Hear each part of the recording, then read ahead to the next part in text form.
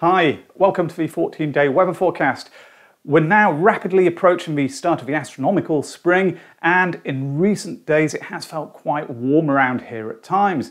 So what about the next 2 weeks? I'll start with a look at the picture across Europe and the North Atlantic. The animation runs from 18 GMT Tuesday the 15th. At the outset, for some outbreaks of rain in the northwest, elsewhere it's a dry picture. In the short term, though, the risk of rain extends across much of the UK. It then becomes drier again as high pressure builds, and the weekend is looking settled for virtually the whole of the country. We've got high pressure centred to the east, the northeast, and winds coming in from a southeasterly direction. Atlantic weather fronts here being held well at bay. That pattern continues through Sunday into Monday as well, but then outbreaks of rain push up from the south during Tuesday, and over high ground there's a little bit of sleet or snow being shown on this sequence at least. So it's mostly dry through much of the week, but some rain early on and then potentially again towards the end of the period. In terms of air mass temperatures, I think it's just worth having a quick look at the sequence. Once again, it runs from 18 GMT Tuesday the 15th. The greens over southern and central regions indicating the highest upper level air temperatures. The light blues further north suggesting cooler air. And really, it's quite a mixed picture, but the thing that's worth paying attention to is the weekend, Saturday the 18th. On this sequence, the UK is under yellows and oranges, indicating the possibility of it turning quite warm, certainly very spring-like. Then, colder or cooler air at least returns from the east, and it finishes with quite a mixed pattern there. So there are variations as we go through the week. I would say that on the whole, above average temperatures at this level. So these are forecasts for about 1,500 meters above sea level, but some colder intervals are possible, especially later on. Therefore, the impact it all has on 2-meter temperatures, the ones which we experience. 15 GMT, Saturday the 19th, we've got the potentially warm air aloft, and temperatures down at the ground level are responding quite nicely. 14s, 15s, 16s across much of the UK. In fact, some of the highest values there are being shown in northeastern Scotland. But Monday the 21st, as that cooler air moves in, now values are down to 7, 8 or 9 Celsius, 10 there in southern Wales. Quite a big drop as it turns, as it goes back towards the average or perhaps even a little bit below it. Also, with high pressure often dominating the scene, there is the potential for clear periods at night. That leads to a chance of frost. Just as an example, here's the forecast minimums for 09 GMT, Monday the 21st, widely down to around 0 Celsius or 1 Celsius, with a widespread frost resulting. So daytime temperatures often close to or above the average, although possibly colder on some days later on. Night temperatures lower with patchy frost and possibly fog too.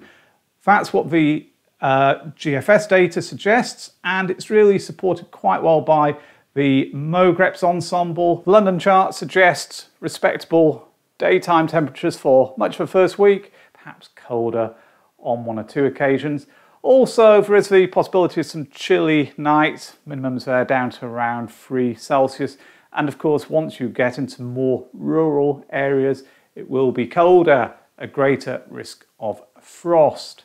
Going up to Glasgow, and to begin with, maximums around 8, 9, 10 Celsius, but then it turns a lot milder for a few days. 15s or 16s are being shown there. Nights generally a little bit cooler than they were in London, so a greater risk of frost. All very typical, of course, the frost risk tending to be higher as you head northwards across the UK. Rainfall. Days 0 to 5. On the left, it's the forecast from the European ECM model. On the right, the American GFS. The distribution on both of them is quite similar. Wettest in the northwest, also in East Anglia and central and southeastern England. I think though most of the rain which is being forecast in those regions falls during the first day or two. It then becomes mainly dry.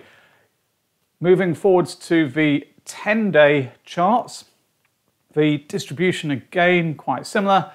Wettest in the northwest where the totals have continued to increase. Drier across northern England, Wales, southwestern counties and even Northern Ireland. So quite a mixed picture, reasonable consistency there between the two models. Somewhat unusual perhaps with the rainfall really being focused on the southeast and the northwest. So, do the other deterministic models support that GFS scenario at the end of the first week? Just to recap, this is what it was showing. A low pressure here moving northwards across the UK, high pressure centred to the east, ready to build back. The Canadian model at the same time, similar story, high pressure to the east. The German icon, this has high pressure centred to the east, but it's extending its influence further west across the UK, so a drier setup there. The European ECM model, similar I think to the icon, the low pressure probably just pulling away northwards there, so affecting us a little bit earlier than the GFS was suggesting. Finally, the UK Met Office. Generally, a similar pattern there, high pressure to the east, low pressure to the west, the southwest. I think good agreement really there between the deterministics. Of course, differences in the details. The big picture looks fairly well set. High pressure having a lot of influence, perhaps just for a time there, areas of low pressure bringing a renewed risk of rain towards the end of the first week, but beyond that, the signal is that high pressure would be building back. So, on to week 2 and a look at the trends and the probabilities. Starting with the 16-day GFS plot for London. Across the top, air mass temperatures. The signal is quite a straightforward one this time, above average. The thick black line there, the 30-year norm, is below most of the individual runs throughout the period, and it's also therefore well below the thick purple line, the ensemble mean. There are a few colder runs in the mix, not totally discounted, but generally air mass temperatures staying above that 30-year norm. Across the bottom, rainfall, not many spikes showing up, perhaps one or two more towards the very end. A dry picture being painted according to this data at least. Going up to Glasgow, air mass temperatures, well, it's a similar story to the London chart. Above the average, there's probably a bigger spread there. Nonetheless, most of the individual runs are staying above that thick black line for the majority of the period.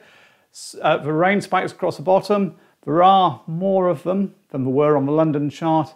Not very many though, so even in the northwest it's a relatively dry picture according to this. The 2-metre temperature data table for London. Each column represents the forecast maximums from all the runs in the ensemble on a given day. There's some orange there, which goes up to around 40%, just over. Those are runs going for 16 to 20 Celsius. And the light yellows, which make up the majority on a number of days, are 11 to 15 Celsius. Therefore, it's mild down at the surface. We can expect some very spring-like conditions, possibly even rather warm on 1 or 2 days. I wouldn't completely discount the chance of 21 Celsius being reached through this period. Now, going up to Glasgow, the yellows make up the majority for the first 3 or 4 days. The 11 to 15 Celsius is, and light green there 6 to 10. So all in all, temperatures are lower than they were in southern England, but still, I think, very respectable for the time of the year. Perhaps a cooling trend more notable there towards the end. The mean surface level pressure data table for York indicates that high pressure will really be dominant for the first 3 or 4 days at least. The orange, which makes up the bulk of the columns here to begin with, is generated from runs which are forecasting surface pressure of between 1,026 and 1,040 millibars, so significantly above the average. There is a downwards trend there towards the end. The greens begin to increase, 996 millibars to 1,010 millibars. Low pressure perhaps once again therefore starting to become more of a player across the UK. All in all though, I think the message here is high pressure is dominant. And that's supported by the mean surface level pressure plot using the GEFS mean 10 days ahead, Friday the 25th of March. The UK is there, slap bang under a big area of high pressure. At the same time, the European ECM has a slightly different scenario, not that different though, with high pressure being the major feature. It's just centred further south quite probably. Going back to the GEFS to see the 10 to 15 day pressure anomaly chart, UK just here, and this orange shading which is indicating a strong positive anomaly. So pressure well above the 30-year average according to the ensemble mean through days 10 to 15 when averaged out. It looks quite settled for much of the second week over the UK as a whole, if this data is correct. So to summarise, week 1, often dry, but there will be some rain early on. It could be quite heavy, and then perhaps it turns wet again towards the end. Daytime temperatures often above the average, but there could be some cooler or even colder days in the mix, especially later. With high pressure being dominant, clear skies could lead to an ongoing risk of patchy frost and fog by night, but I think it may not be particularly widespread. Week 2, the high pressure dominated scenario is favoured. Therefore, a good deal of dry periods, especially in the south and the east. Daytime temperatures often above the average, a chance of it turning rather warm.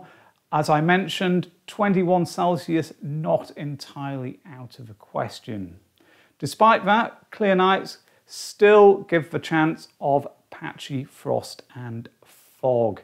And towards the very end, there could be an increasing risk of rain as pressure begins to fall.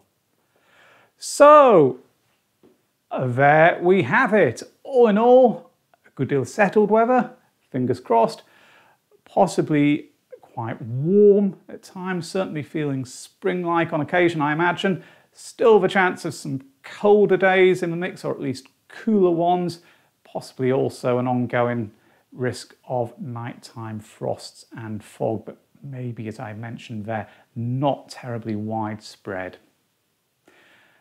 Anyway, I hope you enjoyed this video, found it useful. As ever, if you did, then please remember to hit the like and subscribe buttons below. Thanks for watching now. Bye.